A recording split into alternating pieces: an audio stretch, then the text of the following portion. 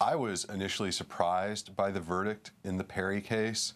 Widely, it was considered a strong self-defense claim and a case that the district attorney was likely to lose.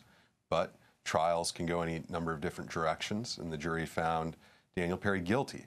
That's one thing. Last year, the governor pardoned 7 people. The year before that, 2. You are more likely to be struck by lightning or to win the Texas lottery than to receive a pardon from the governor, let alone a recommendation for a pardon in the middle of trial court proceedings. Daniel Perry has been found guilty by a jury, but he has not yet been sentenced.